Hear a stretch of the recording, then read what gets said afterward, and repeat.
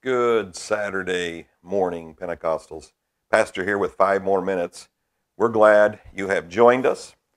We are doing everything we can to connect you and feed you and get in front of you to encourage you.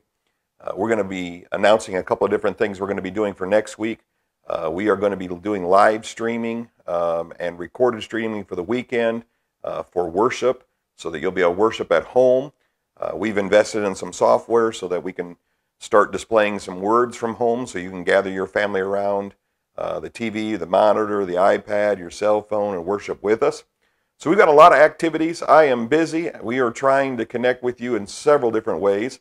I was up till about 2 in the morning putting a lot of this new software together just so that we can spend some time with you during this absence.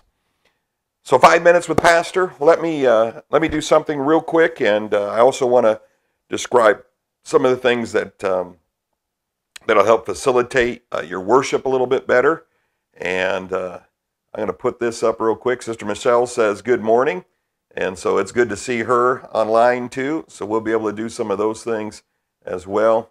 So good to have Sister Michelle joining us. Shout out to her and anybody else that joins in here. I'm going to read to you one of the Psalms that I was reading this morning. I say this quite a bit. It's one of my favorite Psalms, but it is a Psalm that I often refer to even while I'm preaching. It says this in Psalms 133, "Behold, how good and pleasant it is for brethren to dwell together in unity. It is like the precious anointment upon the head that ran down upon the beard, even Aaron's beard, that went down to the skirts of his garment. As the dew of Hermon, and as the dew that descended from the mounts of Zion, so there," now catch this, "so there the Lord commanded the blessings, even life forevermore." From that place of what? That place of unity. Good to see Sister Brandy online too. Again, I'm just playing out with some of our new software, so I want to do a shout out to Brandy. She's on right now, and I just put her comment up as well.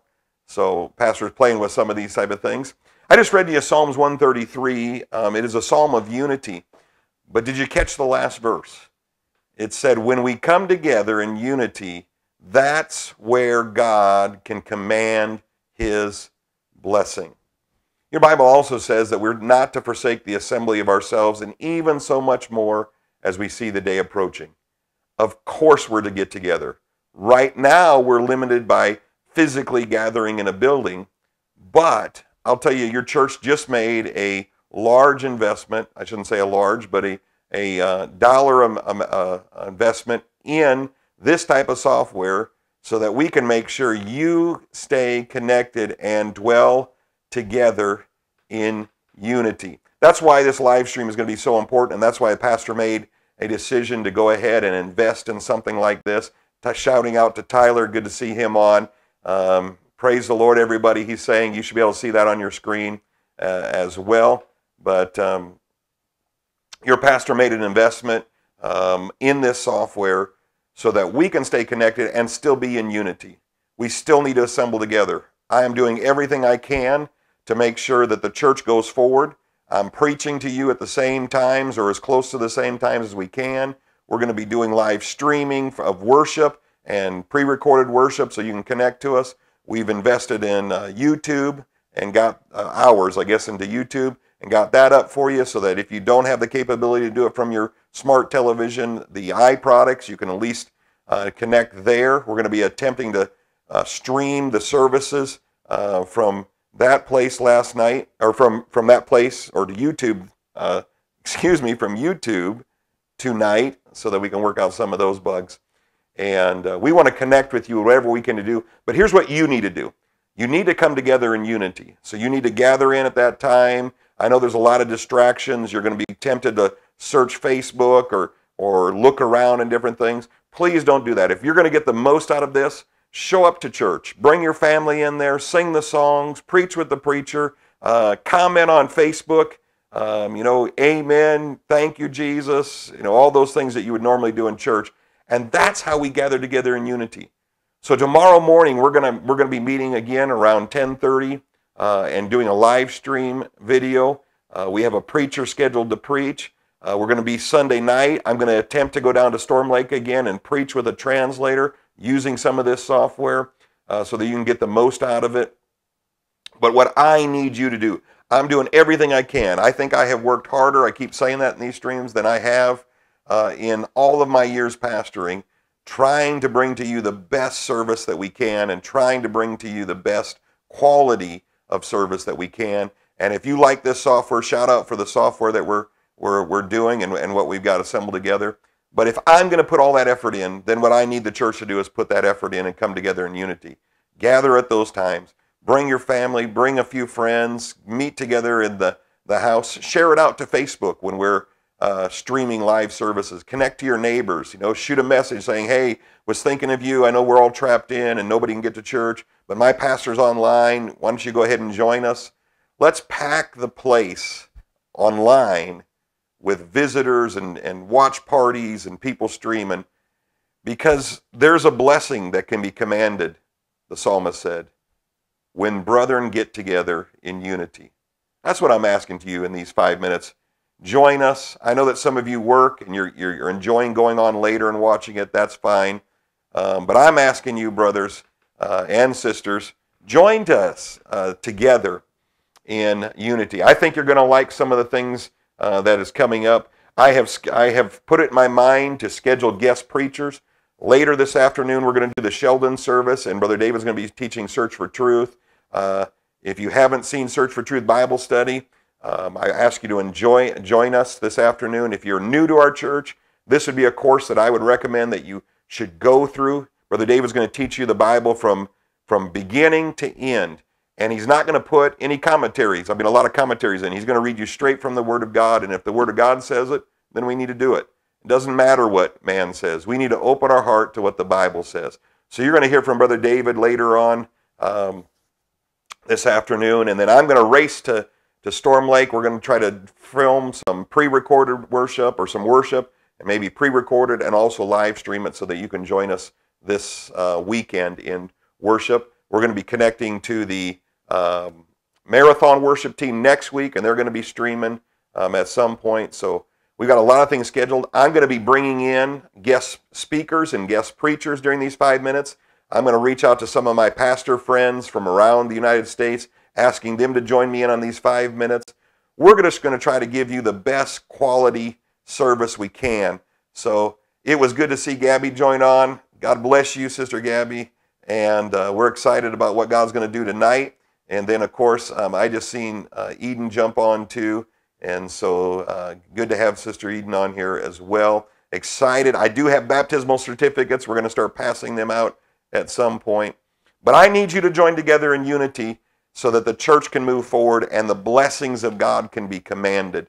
I don't know what the next few days or next few weeks involved. I do know that I've been up praying, and I know that your pastor's wife, Pastora, she has been earnestly seeking God. I found her this morning just in tears. She was just crying because of her concern for you. She wept. She looked up at me and she said, I just need a hug. And of course, we're socially isolating from one from another, but I reached down and gave my wife a hug. Of course, we're not doing it with our families, but so I let the church hug her because she just carries such a burden for everything that is going on. She misses you deeply. We're going to try to get her connected back on. I apologize for some of the quality. It was a different software we were testing last week, and it just wasn't working for us. But I am in love with this new software. Let me run you through just a couple of things. I know that I've already kept you 5 minutes. We're heading up to the 10-minute mark, but I want to connect to you on a couple of different things. Sister Marlis asked me to do this as well. Part of being together in unity, the church still has bills just like you do. I'm praying that God blesses you on your job, and I know that some of you are now unemployed. We're praying for you, praying that even in this interim, if it has to be through unemployment or through the United States government sending out checks. Now, I do want to warn you, remember when they send out that check, that's God's blessing, but you also tithe on that because that is God's first, and then you give your portion to it. So I'm expecting to see a lot of $100 tithe checks or $200 tithe checks, whatever they send out. But let me show you a quick way to do that, let me show you a quick way. If you would go to our texting number, I'm going to put it up here real quick. If you would go to that 712-481-9411, this is the same number that you can text for prayer requests, and we have a prayer team standing by that are praying for you, and they're taking this very serious. And then we also have connection forms, and we also have a form that'll help you give. This is probably the easiest way. There's multiple ways. It's going to encourage you to get the app. If you've got the Facebook app for Faith Teams, it'll be a little bit easier way to connect through there. But right now, if you would just, when you get ready to give your tithes and give your offerings, just like we would on a Sunday morning or a Sunday night, you can text the word GIVE. That's capital G-I-V-E to the number you see on your screen. When you're done texting that, it'll send you a form. Now, you have to be on a smartphone or an iPad. So this does not work, Brother David, for your flip phone. I apologize for that. But it will work from your iPad. If you can figure out how to set that up, it will work from there. It'll send you a form. You click on that form, and this is the screen that'll open up. It is your Faith Team's login. If you don't have a password yet, and if you have not been in our database, most of you are. If you gave me the correct email address, it should work. But you can sign in from there. It'll create you in the database and start setting you up. It'll confirm your text to give number, so your cell phone number. Again, if I have you in the database, it should be an easy process. But it's going to verify it. It's going to send you a code. You can verify that that is you. Then it'll kick you to a screen after you do that. Really simple process. It'll say, here's your phone number. And you can add a card. You can either go right to your bank account, right to your checking account. You can go through that process. You'll see add account there. Or you can add your debit card. And you can click on that right there by adding your debit card. It'll ask you to put in the numbers. I can tell you that this is a very, very secure place. I met the UPC pastor that developed this software and understands the security. And I can tell you that there are very few places in the world that are more secure than what he has set up right now. Through some of his contacts, he was able to set this up on a server and grant us a very secure place. And it's a place that you order from almost weekly, or some of you do daily or monthly. But we have access to a very secure server there through this software. That's why I like it. Once you do that and you set up a card, you'll be brought to a screen that says, what is the nearest church near you? Because based off of your zip code number, there are other teams that are using this Faith Teams. Please make sure you select which Pentecostal church you're talking about. Although Brother Fleming and Ames would love to receive an offering, and so would the pastor in Sioux Falls and some of the other Pentecostal churches in here. Make sure you type in your password or your zip code correctly and select the Pentecostals of Marathon, Iowa. That's our corporate name. That's where all of our books are being done. So you'll enter that. It'll kick you over. Check for our logo. You'll see our logo and our our name. This is where you can enter the gift, however you want to, whatever amount that you want to, your tithe or your offering. When you do that, the next column will drop down and give you an opportunity to select where do you want that to go. Is it your Marathon tithe, your Storm Lake tithe, your Sheldon tithe? Shout out to the people in Fort Dodge and for the Karen Church as well. We're going to be creating a category, or should have already created a category, for Fort Dodge tithes and for Karen,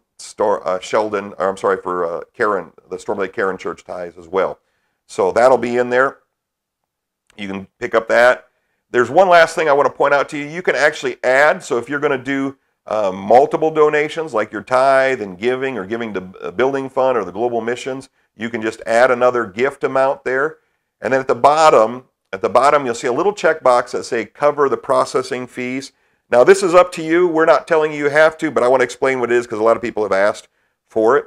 If you just give and send it in without checking that box, then the church covers the and I was going to look this morning and forgot, I think it's 2.6 or 2.4% banking fee to make that transfer happen.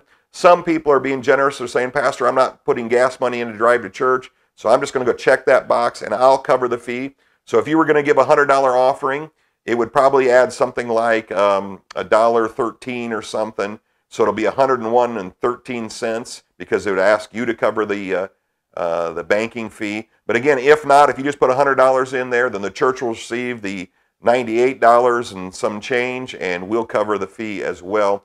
So it's up to you how